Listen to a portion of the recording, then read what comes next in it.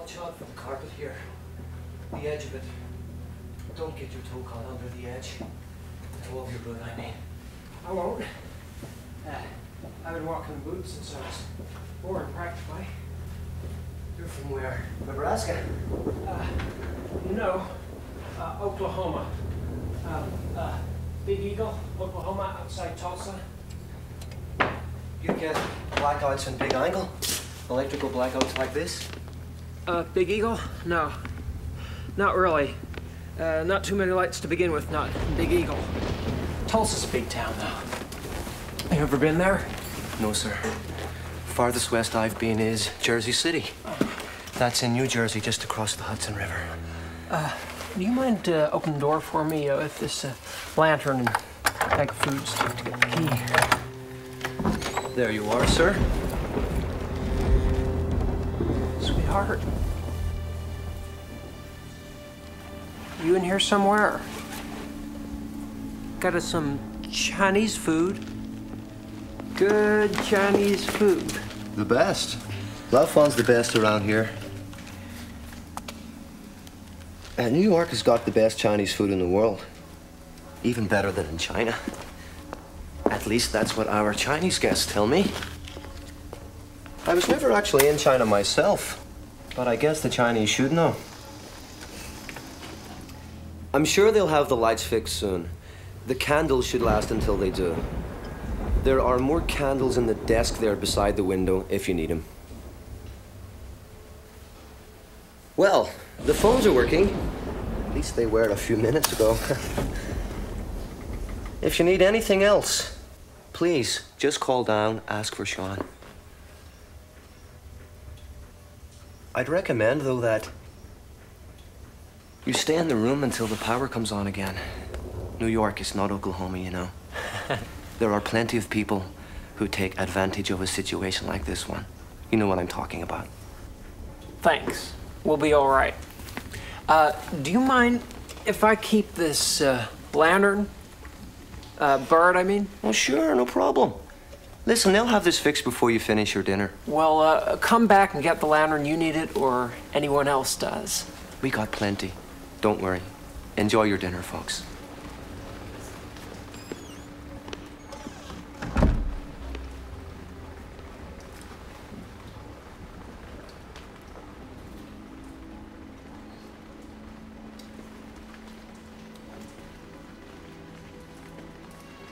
Open, honey.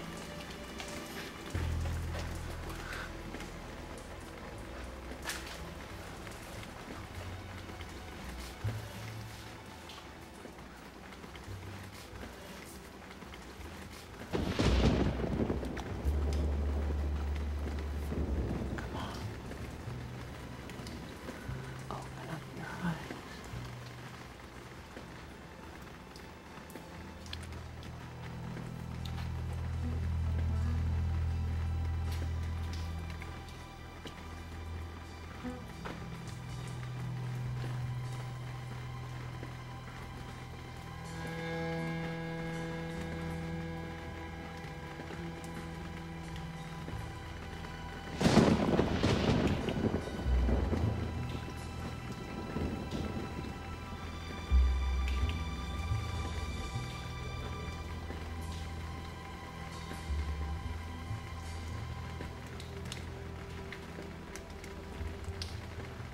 It's like being inside a Christmas tree, isn't it?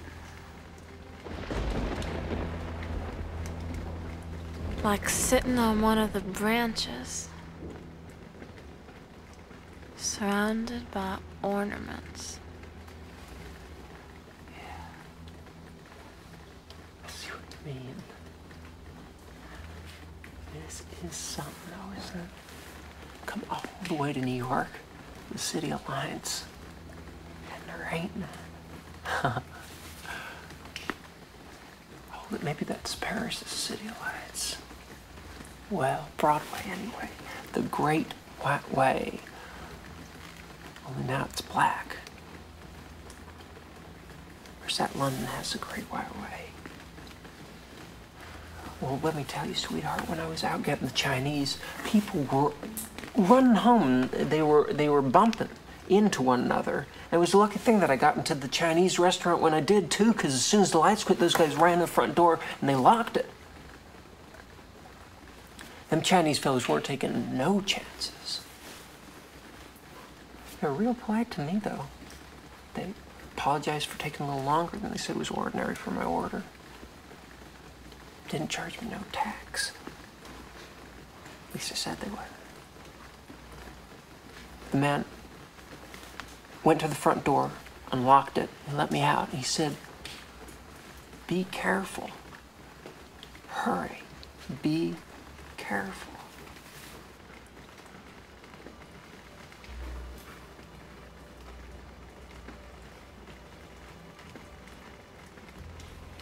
Danny. We're not in China. No, honey. New York. We're in New York.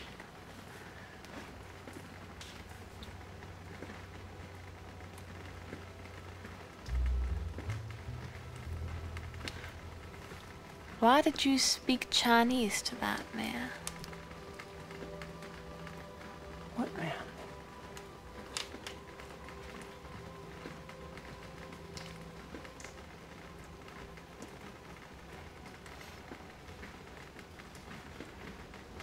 The doctor that was here before.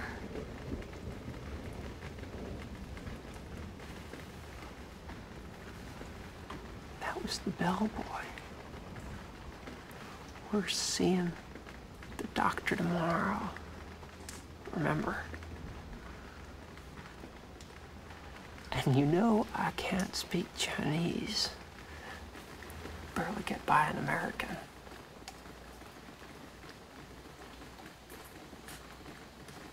Don't be so modest.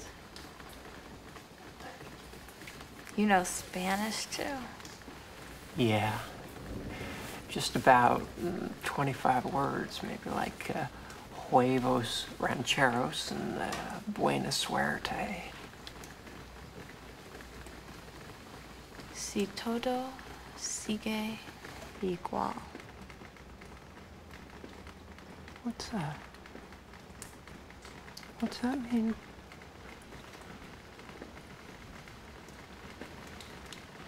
All things being equal.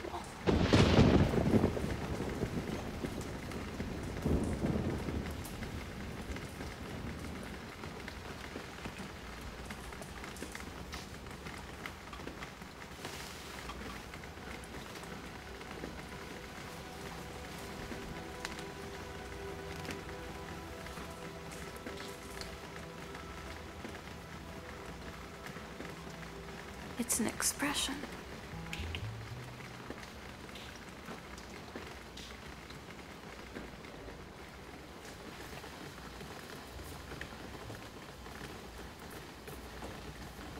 You know what an expression is, Danny.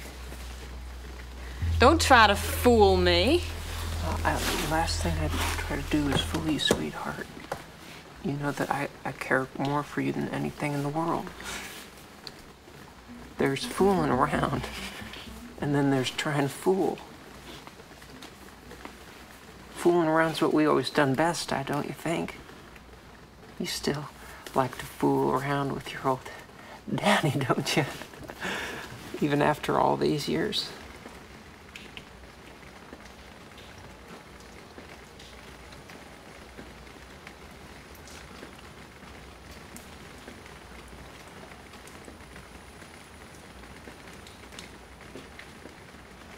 It has been a long time.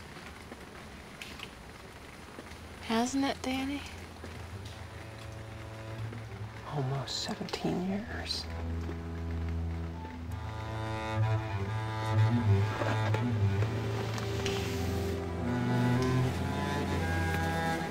Lord, it's warm.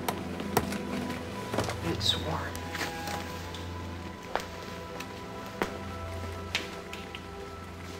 I don't mind the dark.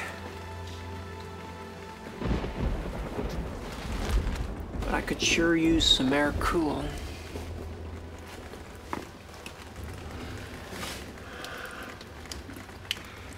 Could we be on Lake Osage? We're back home, canoeing. Wouldn't you like that, darling? We were back home, lying in the canoe, looking up at the stars on Lake Osage.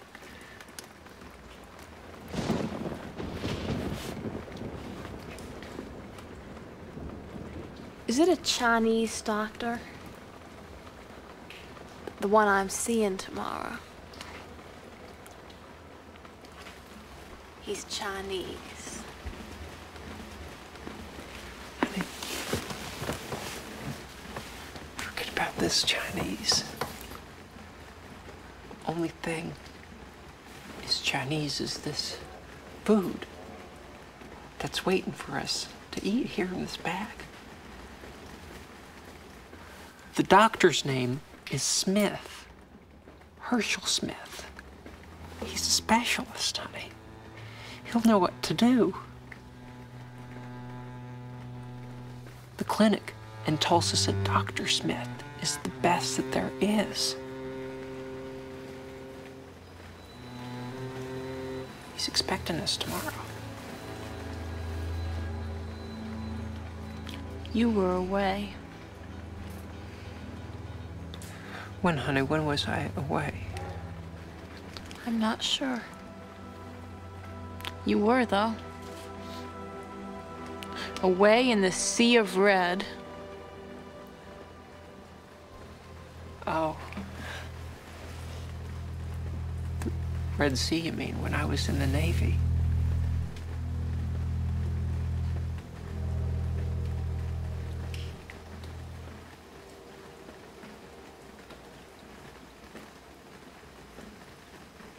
Oh, of course. When you said Lake Osage, I thought of it.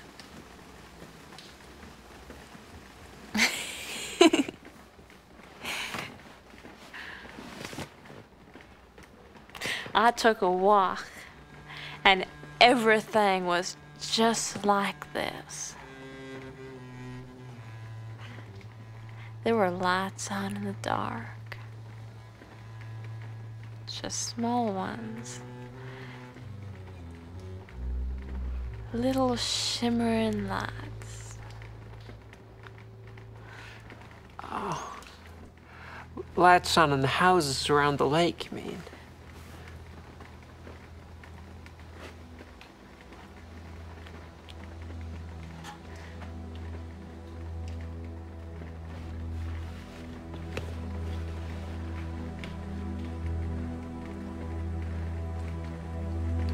I saw you on the other side.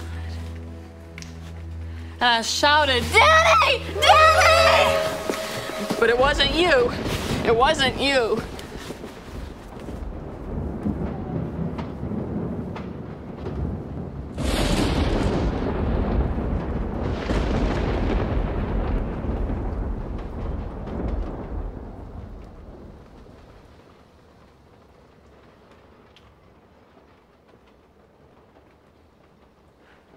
Fish jumped.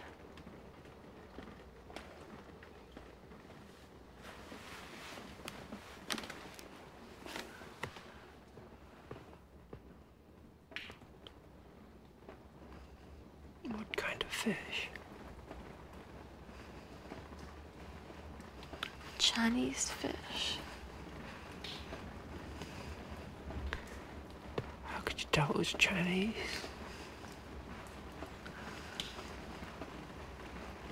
Because it told my fortune. Are you sure this was at Lake Osage? It jumped straight up out of the black water and spoke to me. You never told me this before, honey.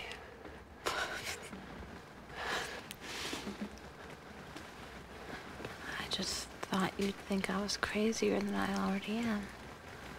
I don't think you're crazy. I don't know what to call it, but it's not crazy. Maybe Dr. Smith has a name for it. A fish, by any other name, is still a fish. Even if it's Chinese? Definitely, if it's Chinese. Well, so what did this fish tell you?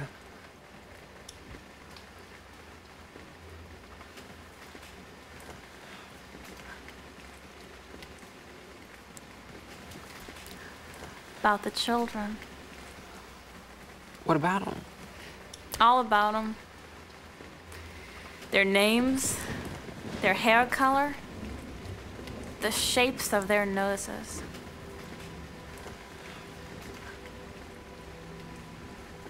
What children died? Ours. Yours and mine, Danny. All of them. How many?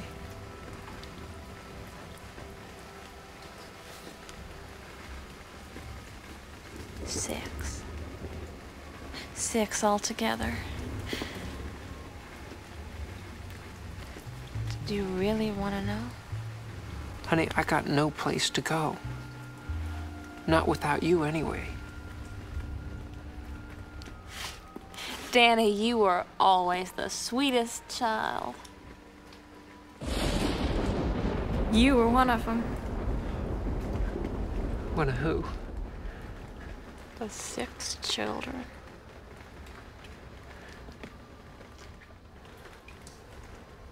You were first. The largest. With red hair and blue eyes. The rest were girls. 5 perfect girls. Each one of them had brown hair and brown eyes and brown skin. They looked like fawns.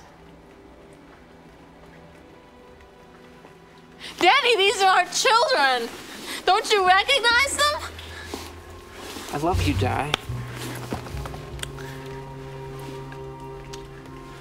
I've loved you since I was 5 and you were 3. 17 years, and I love you more than ever.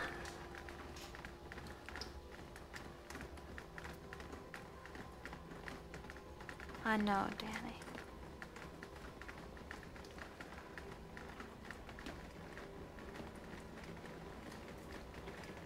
You did have a child.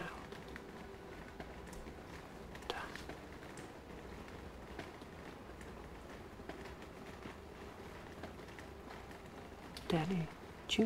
Damn, Bud. That's right. Dan Buck. Called him Dan Buck. You remember what happened to Dan Buck?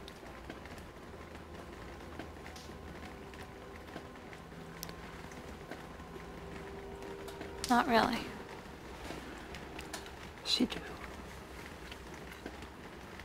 Come on.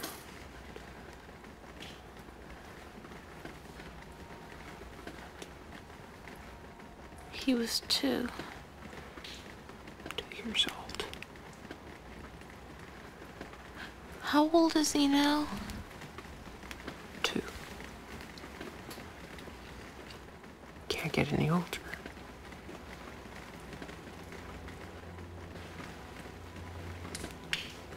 Might have gone in the Navy, Danny. Like you did. Might have. I wouldn't have wanted him to go sailing in the Sea of Red. Sailors don't come back from there sometimes. I came back. I'm here. Dan Buck's not. Dan Buck's gone, baby. He drowned in the Sea of Red.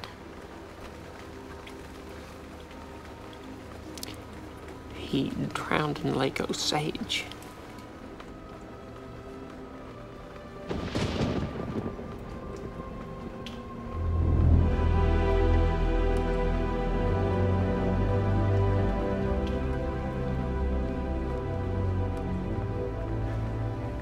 Five fawns are fine.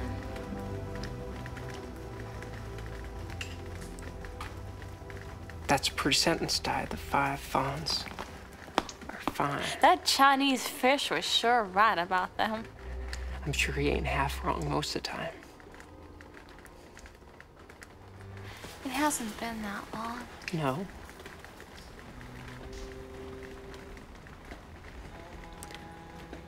I know this isn't China, Danny.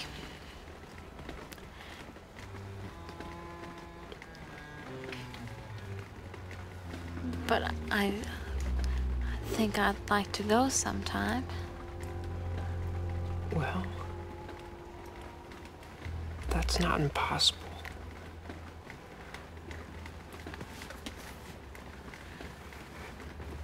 You ready to eat yet?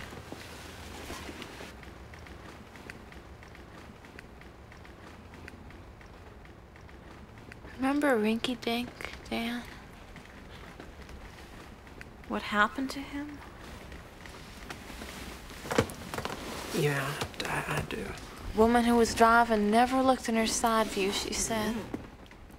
Just the rear view mirror. Knocked him sideways off his motor bicycle into the road, right in the path of oncoming traffic. Patrolman said Rinky Dink's head hit the ground just an instant before that Buick run over his back. He was an okay boy. Okay. He had a 3-inch scar that ran across his forehead that filled with red whenever he laughed or was angry. Remember? The car that crushed him didn't leave a mark. There was only a light bruise on his forehead that would never heal. When Bonnie saw him in the coffin, she said, "Why, he looks cuter now than ever." Yeah. When I got out of the Navy, before came back to Oklahoma, I went and visited a guy I'd met in boot camp. We'd kept a correspondence going. He was living in the foothills of the Sangre de Cristo range of mountains. His name was Famine McCoy. He reminded me of Rinky Dink. Or Rinky Dink reminded me of him. I forget which. Anyway, we were riding out on some back road in this truck, and we got stuck in a rut. And we looked around for some timber to get some traction, and all we found was this stiff, dead dog on the other side of the road. So we shoved it under the wheel, and we rocked right out of there. When we got back to the town, Famine said to this feller that I knew how he'd felt real guilty about abusing that dead dog's body and all. And the guy said, "Don't worry about it. That's what the dog's body's there for. People use it all the time." Oh, what kind of a name is that? Famine? I asked him about that. His real name was Dave, I think. He got real famous for showing up at people's doorsteps in his neighborhood before he went off to the Navy. He'd go out every evening with his nose up, sniffing, just like a dog casing garbage cans. He'd prowl around the neighborhood, and he'd smell for who was cooking what. And then, because he knew everybody in the neighborhood, he could figure out just what it was that he was going to eat that evening. He'd knock on people's doors, and he'd act like he was just visiting, and then he'd just don't mind if I do his way into a free meal. So it was his neighbors that nicknamed him Famine. But we kept a correspondence going for a couple of years after that. For a while. And he wrote me that he lost an eye in some work-related accident. And he moved down to Florida, got himself a wife, a kid, and then she wrote me that he had died. And it seems that he was out in the palmettos, and he felt this sharp jab, and he looked around to see what had happened, but he couldn't find anything, so he forgot about it. He went home, and that night he started feeling real strange. And he acted sick. So his wife took him to the hospital. They couldn't find anything wrong with him. They left him to go home, and 2 hours later he was dead. It seems a snake bit him, and if they had just known about that jab, if he'd told them what it was, they could have saved him, but he didn't tell them. It didn't occur to Fam until just a little while before he faded away that it wasn't just a palmetto leaf that had stuck him.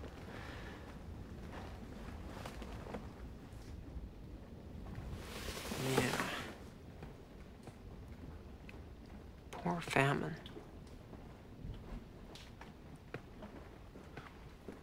It makes me hungry sometimes to think about him.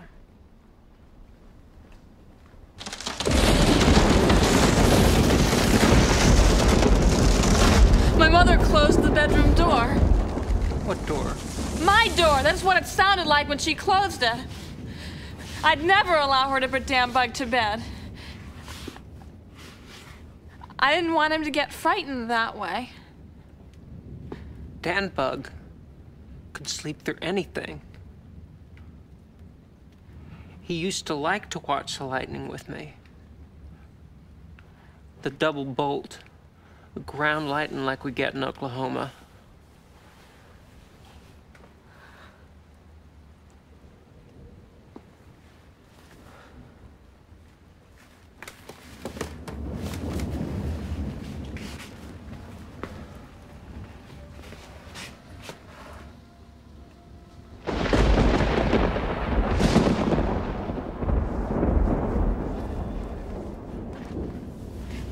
Too hot to eat, I guess.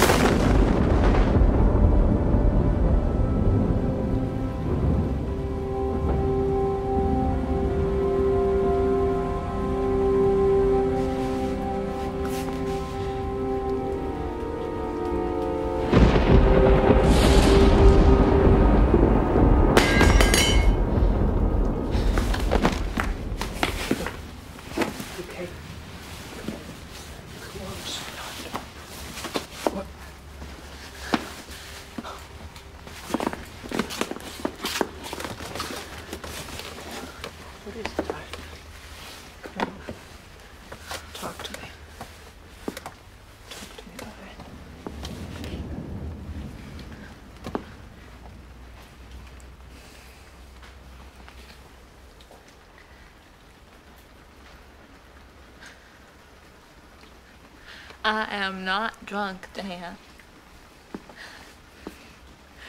I haven't had one drink since you've been away. Not one.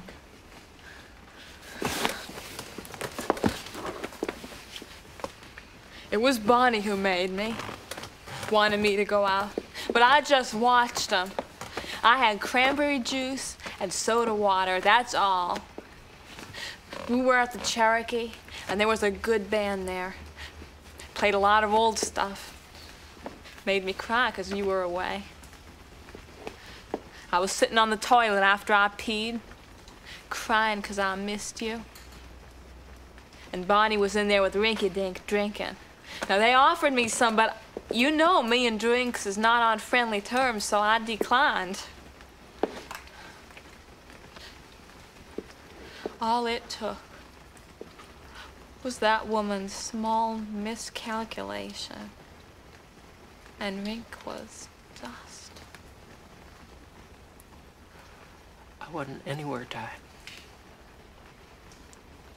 I wasn't away. Oh, yes, you were. You were, too. You were off sailing in the sea of red. Do you know how it hurts your eyes to stare at the horizon? If you stare at the horizon long enough, all you can see is fire. The entire line of the horizon is burning. Fires as far as the eyes can see. Stop pretending, Di. I am here. I wasn't anywhere. I am here.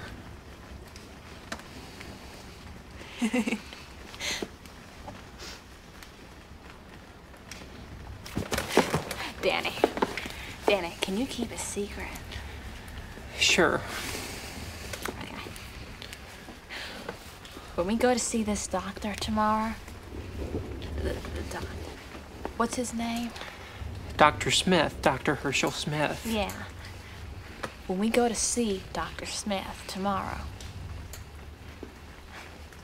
let's not tell him about Dambug, okay?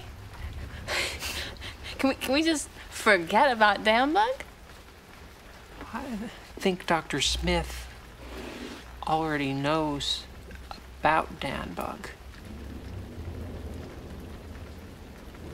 He talked with the people at the clinic in Tulsa.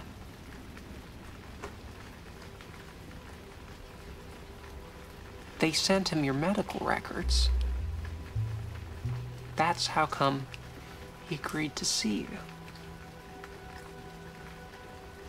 I already told you that, honey. I told you that before we left home.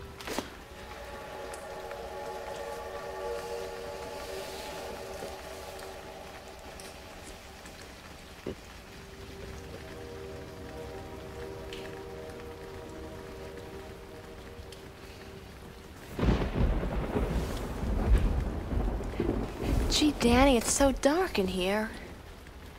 It's so hot. And it's raining. And there isn't any moon.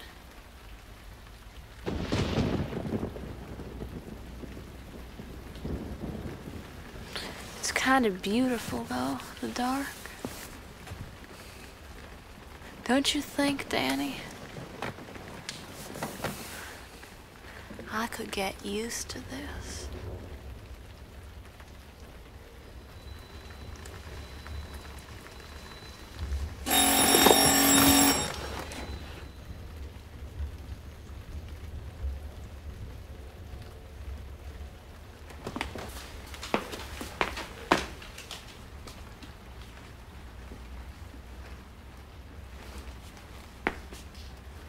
Now that's spooky. Spooky? The phone. It rang once, then it quit. Maybe it was a signal. What kind of signal? A message. Nobody knows we're here, Di. I mean, I didn't tell anybody what hotel we're staying in. Somebody rang the wrong room, that's all.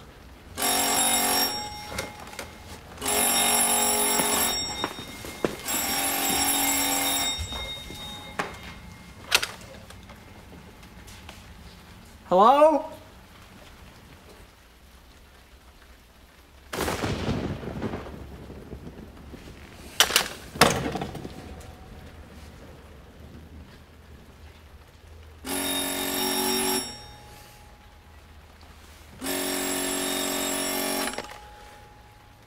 Hello?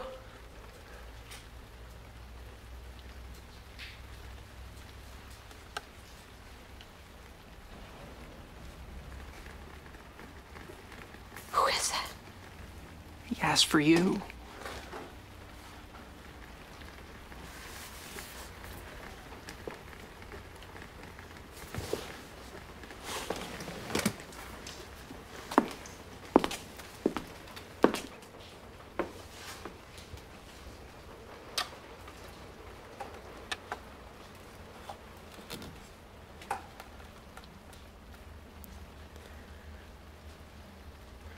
Hello?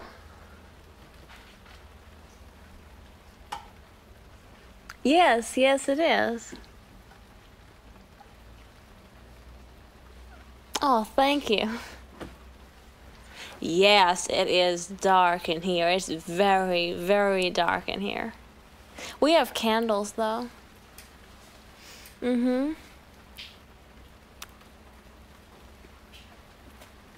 No, I never have. I'm sure it's not.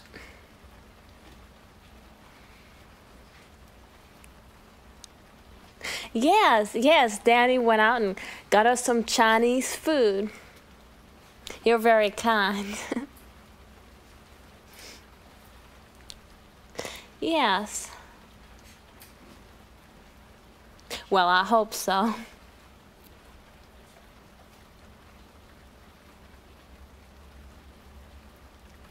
Yes, thank you, we will.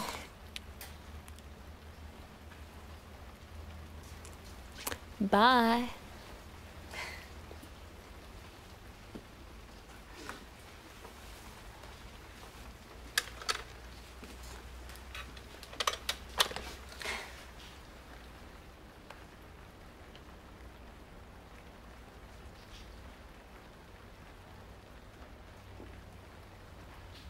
Who was it? Dr. Smith. He was very sweet. The clinic must have told him where we were staying. Well, what'd he say? Oh, he just wanted to make sure we were okay during the blackout. Yep, he just wanted to make sure we were comfortable and had food. That must have been him the first time, too. The line was messed up. I could hear someone talking, but connection was bad. Full of static. He just wanted to assure me, he said, that he was looking forward to our visit tomorrow. He has a nice voice, Danny. He has a good voice. I'm glad. I couldn't live without you, Danny. I really couldn't.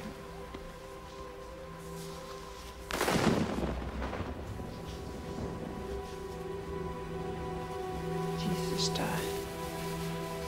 You're burning up.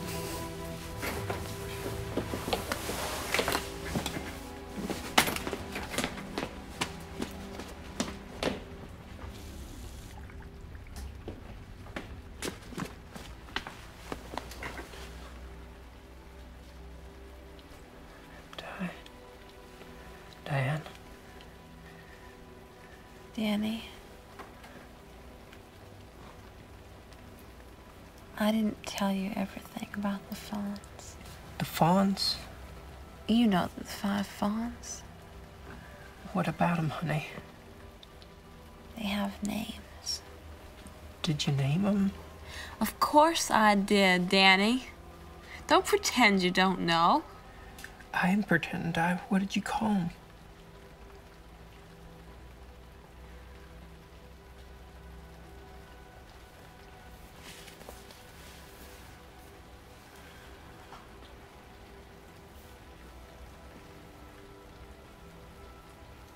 thumb, index, middle, third, and pinky. Pinky's my favorite.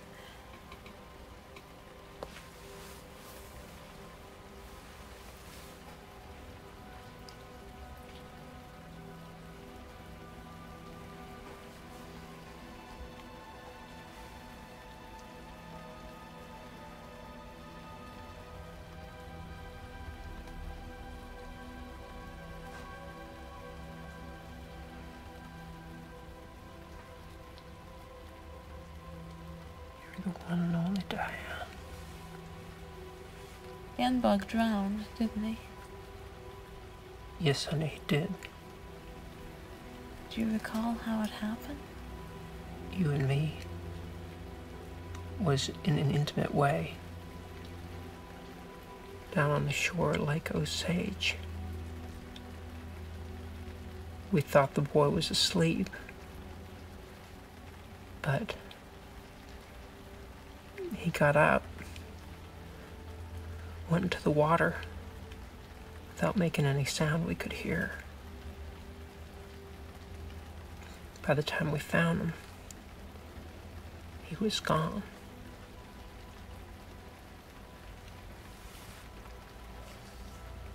It was a long time ago. 2 years. Not so long.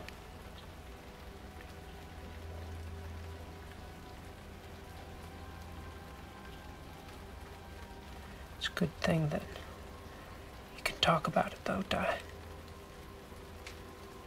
If you couldn't, I'd probably lose you altogether.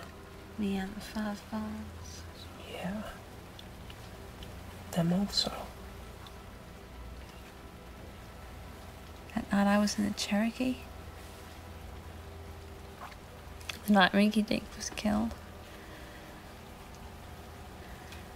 Bonnie said something. What'd she say? Oh, she was drunk, I guess. But I heard her say to Peggy Worth how it was. Some people just don't deserve to have kids. And you figured she was meaning you. Mm-hmm.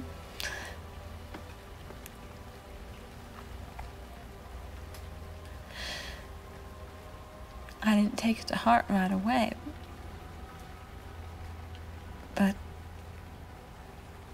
then after it turned out I couldn't get pregnant again, I started in on it meaning something. There was no way I could get it out of my head. It just stuck in my brain like a knife.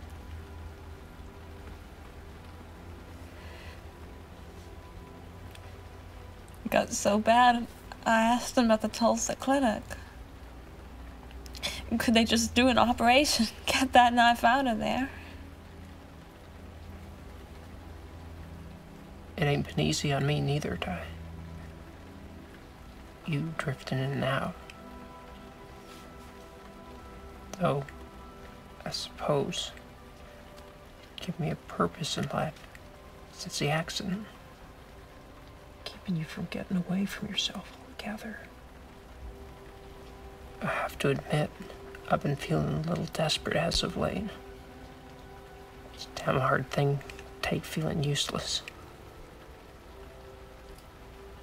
You don't have a useless bone in your body, Danny.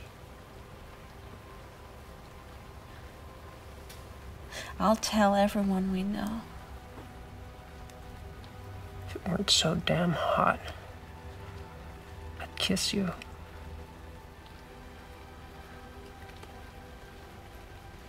Kiss me anyway.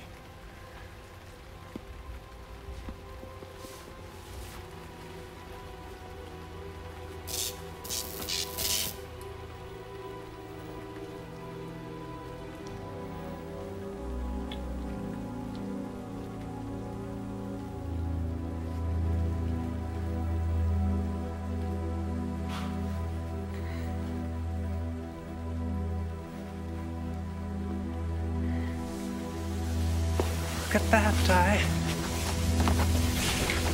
Whole city's lit up. Penny!